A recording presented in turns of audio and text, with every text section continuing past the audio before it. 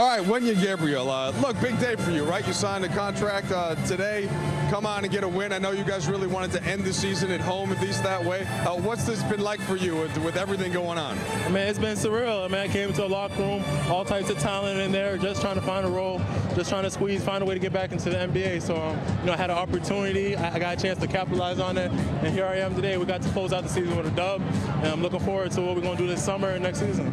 So for this game, what was the key in you guys overcoming the first half, a little bit of a deficit, and then you started to roll in the third quarter and especially in the fourth? Yeah, I mean, guys are still out here for a reason. I mean, I know a lot of them played in the G League, but these are NBA players too.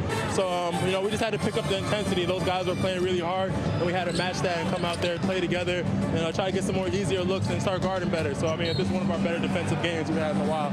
So, it was good to play together with the young guys.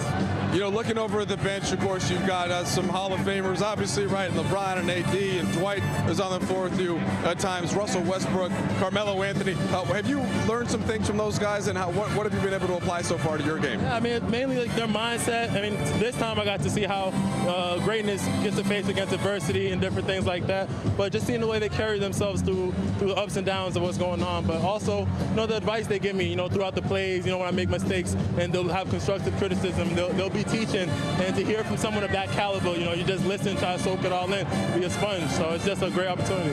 Last one for you. I know you still have one game left in Denver, but what is the excitement level for you and for the chance of coming back next year, turning things around and seeing what you guys can get accomplished? Yeah, I mean, I'm super excited. Like I said, another opportunity for me to go out there, win some games, and prove what I can do as a player. And it's a big summer for me to put in a lot of work. I had a full summer where I'm healthy to get a lot of work in. So I'm excited to see my development throughout this summer and then show what I can do next year. All right, Wendy, we appreciate it, man. Thank you, man. Thank you. Thanks so much.